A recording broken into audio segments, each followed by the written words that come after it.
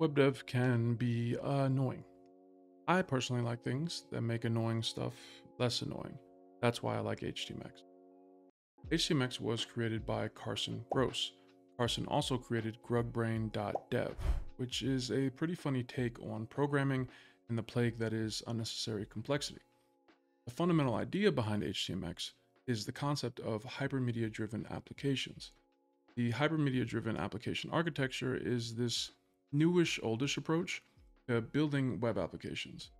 It combines the simplicity and flexibility of traditional multi-page apps with the better user experience of single-page applications. The fundamental thought behind HTMX is we can use HTML embedded syntax rather than raw JavaScript to achieve better front-end interactivity. And instead of returning something like JSON, we can return hypermedia, HTML in this case, directly. If you're confused, that's okay. I was too. But let's talk about a little historical context just to make this clearer, then jump into some examples. Back in the day, before a new web framework was created every 2 seconds, websites would be defined with multiple HTML pages, and we called that MPA, multi-page application. This limited the amount of cool interactions you could do on the front end because every user interaction also required the browser to interact with the server, which served as the single source of truth for our application. A lot of server interactions can impact the speed at which our web page can respond to user input.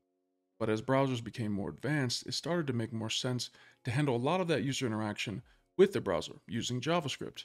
So we kind of tossed multi-page applications as an industry and started leaning more heavily into React-like frameworks, React Vue, Svelte, etc. However, this presented a new problem because now we have to keep track of what's happening in our app in 2 places: the browser, the client, and the server. Tracking application state in 2 places makes things more difficult. You have to sync what's happening on the front end with what's happening on the back end all the time, which can get messy pretty fast.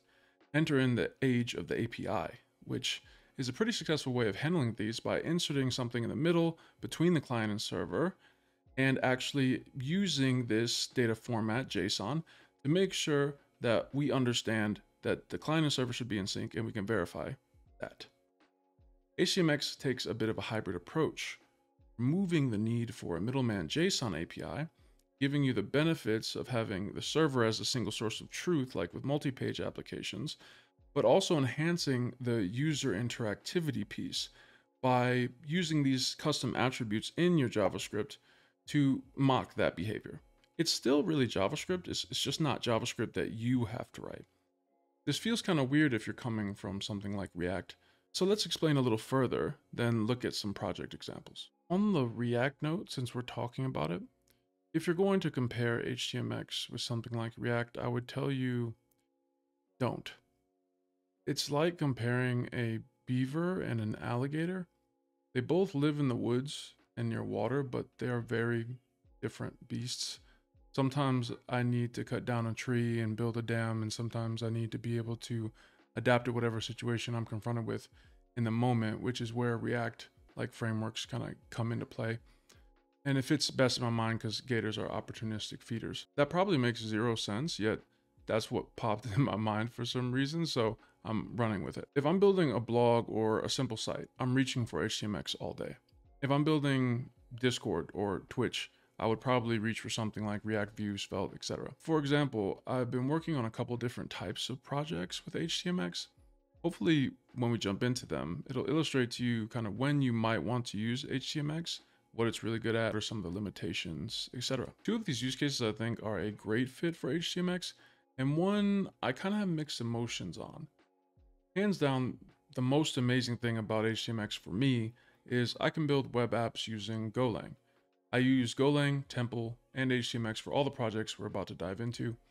HTMX doesn't really care what language you use on the back end, but all of my examples will be using Golang. If you want the code, comment below and I'll create a separate repo for you guys. The first project started as a command line application I made to aid with OSINT investigations. I made a video on that and I can link that in the bio.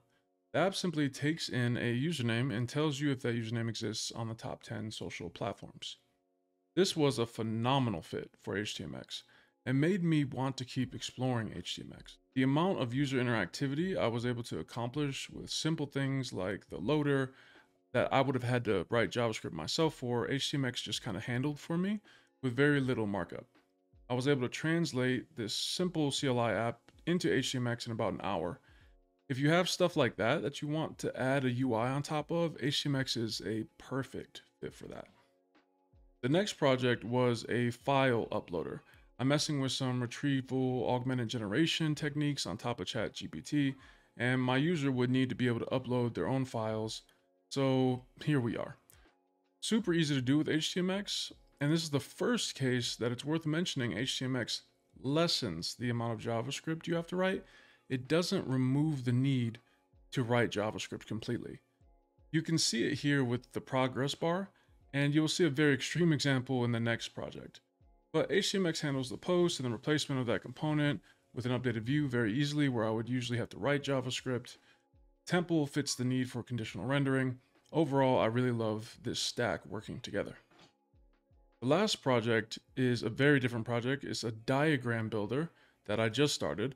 I really wanted to see how HTMX could simplify a mostly JavaScript project. Canvas requires a lot of JavaScript, but I was still able to do most of what I needed very quickly from a prototyping perspective. I do think that the project could get bigger and I could run into some issues potentially, but it wasn't that difficult up front. And honestly, I've had more difficulty in React-like frameworks getting Canvas up and running. I'm just saying that's my experience. Now, if you're trying to decide what you should use for your next project, there are a few things that I would consider. If it's just you coming from React and you want to learn something new, use HTMX. Learning is fun. If you're building something on a team, take the team skill set into consideration. If you all know React, then use React. If you all know whatever, then use that thing, whatever that thing is. If you're a team that is good at backend with little familiarity with React, then HTMX could be a phenomenal option for your squad.